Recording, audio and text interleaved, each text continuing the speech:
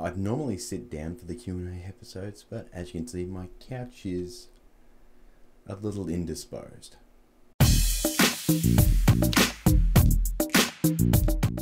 Hey guys, welcome back out to another Film Learning Q&A. You asked the egg, and the egg is about to answer. So let's just skip any crap that I'm going to waffle on about and get straight into the questions. Okay, our first question comes from Saish Raul. I'm pretty sure I butchered that. How much did the green screen with stands and lighting cost all up? Well, that's a hard one. I've had my green screen for nearly 15 years, and it cost me around $400 at the time. But I'm pretty sure the company, EEFX, if memory serves, they don't make them anymore, and I think they're out of business. As far as the lights go, my first softbox set I bought off eBay, and I think that cost around $300.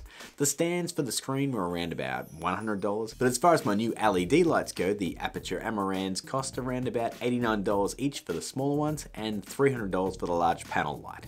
I think if you head to eBay, you'll find a green screen and stand set for less than $100, but good lighting is still going to run you over around $500. I currently have 5 lights on me in this shot, so if there's any advice I can give, it's don't skimp on your lights, because lighting your image makes your image. Next up, Tony Black asked, are you a Final Fantasy fan? I'm gonna be honest with you, Tony, I've never played a Final Fantasy game. RPGs were never really my thing. My little brother Rob, however, this guy, he has been on the show before, loves them, and he played the crap out of Final Fantasy VII as a kid. He actually, I think, burned those discs out. And I'm pretty sure he's played up to 13, but I can't be sure. I was always more of a Resident Evil fan. Moving on from that, Martin Mishra asked how to get good music for motion graphics without Filmstro. Well, there is loads of free music in the YouTube creator library, and then there's sites that you can pay for like Audio Blocks, Audio Jungle, and the whatnot. But in all honesty, there is a reason I use Filmstro in every video I make. Even this one. And it's not because they sponsor the show. I would happily sign up and pay for a membership if they didn't. It's very affordable. In some cases, it's less than $100 depending on what time of year and what discount you get. And you get access to an ever-expanding library of customizable songs, which isn't something you can download from a stock website. And if it sounds like I'm tooting their horn a bit, it's because I am. I mean, I love Filmstro, and I will use it as long as they're willing to sponsor me, and even after they are. Next up on Facebook, Dennis Pinney Oberhacht. God, these names. He asked 2 questions. What are the specs of your rig? And what do you think of the Michael Bay TMT movies? Which are not Bay movies, I know, but will go into history as Bay movies. As far as my rig goes, you'll find the specs for my PC in the About section of the channel. Trust me when I say it's unimpressive, it is 6 years old, so just be prepared. As far as the Bay Turtle films are concerned, I think they're awful films. I gave the first one a pass the first time seeing it in the theater because my expectations were super low, and I gotta admit I had some fun. But the second one was such a nostalgia-driven circle jerk that I couldn't actually stand it. It took all these things I loved in the cartoon, pulled down its stacks, perked that hairy ass on top of my childhood, and just put a big steamy turd right on top of it. Oh, and it turned Stephen Amell into such a whiny bitch, Casey Jones. I mean, just look at this scene and make your own conclusions. Thanks for your statement, Jones. That's Officer Jones. And I'm gonna be a detective someday.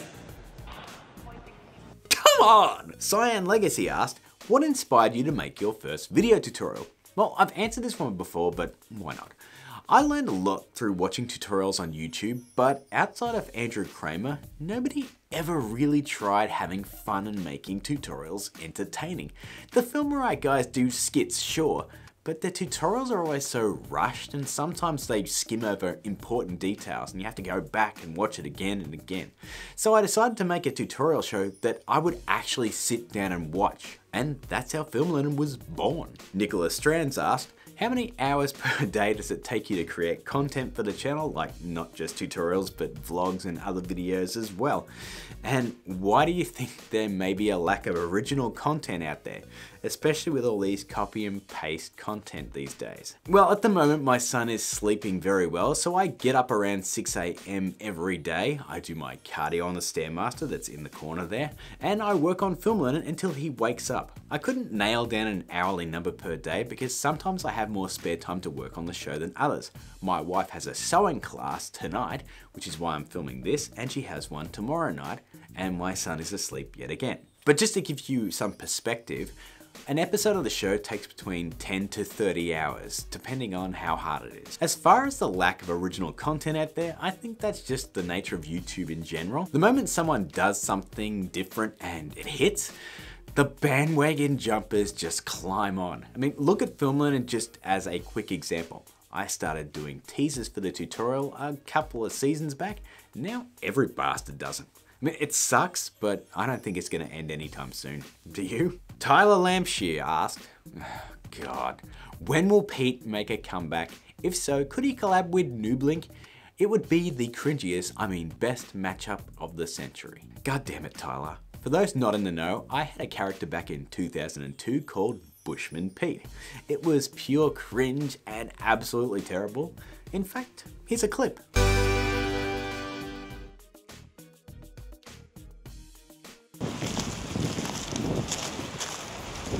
G'day. Now, an integral part of living in the bush is having a good bush dog. And today, I'm going to teach you some of the training tips for training your dog. And, as you know, one of the biggest parts of training a dog is training tools. Now let's go have a look at some of the more common ones and the one I use. Basic assortment of doggy training tools. We've got the fluffy toy, very popular with the kiddies. The rolled up newspaper, popular with adults and many old people. And my personal favourite, 38 caliber hand pistol. Okay, this is one thing I can't stress enough. If you're going to work with guns, you've got to make sure safety first. Now, I've unloaded all the bullets out of this gun.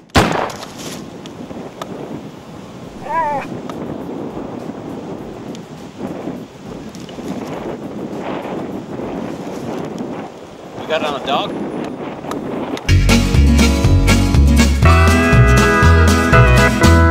Now, as much as I'd like to bring him back, that's a lie, Peter's dead, he ain't coming back soon. Sorry, Tyler, not sorry. Bryce Gorham asked, have you seen any of the work or heard of Oat Studios? If so, what are your favorite videos so far?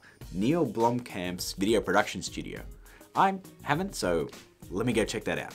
20 minutes later. Okay, I'm back, and that was some pretty cool shit. I've just watched the trailer, but I subscribed, and I'll have to watch more of that, because that looks friggin' 10 times better than that last movie he did called Chappie, which I personally found pretty disappointing. Moving on from that, Michael Aquino asked, this is the one the world needs to know. Does Grant prefer Xbox or PlayStation, or are you kind of more of a PC kind of guy? Or not any of them? Well, I kind of have to say at the moment, not any of them. The last PC game I played was Arkham City, and I still haven't opened Uncharted 3 for my PS3, and I let my niece and nephew borrow my Xbox 360 5 years ago. I don't have any of the consoles of the current generation. In all honesty, I don't have time to play games, even though I really do enjoy it because I make this show, I make other videos on the channel, and I do my own paid gigs as well. So that pretty much takes up every single chunk of my downtime. Jackson Wilson asked, I'm looking to update my production computer and software setup. Any suggestions? Well, that's easy. Save up and invest in the very best custom PC that you can build. It might cost you upwards of $3,000, but the plus side is you're not going to update that thing for a long time. I spent nearly $3,000 on my PC 6 years ago, and as you can see, that thing's doing just fine. Chris Beebe asked, will we see a Film Learnin Film Masters crossover? That's a non-eating challenge. Well, here's the thing about myself and Mike. We're in totally different parts of Australia. In fact, he's 2 states away from me. The last time we were actually in a room together was in 2012. Now, he might be back for a guest role soon enough, but we'll just have to wait and see. Demanti Johnson asked, favorite MCU movie? Love your content, keep it up. I will keep it up. And that's easy, Winter Soldier by a long shot. I think most folks would agree with me on that. So Cheese Knight asked, what happened to subscriber shoutout and the Film Learnin sign-offs? Well, that question's a little redundant since we just had an episode of subscriber shoutout last week, but I'll add a card above to that video. Now, as far as the sign-offs goes, I've only ever been sent one Film Learnin sign-off since I added that to the description about a year ago. And guess what? It was from you, Cheesy. I'll put it up soon. Lonely Productions asked, have you seen Spider-Man Homecoming? Yep, and if you click that card, you can see what I thought of it. Henrik Silva asked, would you ever consider ending Film Learnin in the future if need be? If the need came about and I would have to stop making Film Learnin or say couldn't make them as often or to the same standard, I would totally consider ending the show. But as it stands currently, I've been making this show for over 3 years and over 150 episodes and nothing stopped me yet, so. And Let's Play Games asked, Hulk effect please? Well, you must be talking about the shirts we're selling right now on Teespring. Link in the description, guys. Get them while they're green. They also come in other colors too. Well, that brings us to the end of another Q&A session, guys. If you'd like to ask me a question, throw it down in the comments with the hashtag AskTheEgg. And as always, if you enjoyed the video, please like and share it. If you're new here, why not just hit that subscribe button or check out my Patreon or one of these other 2 videos that are over here. And that social media crap, Twitter, Facebook, is above my head. I post all the time and sometimes some exclusive stuff, guys. So check that out. And until I see you again, keep learning.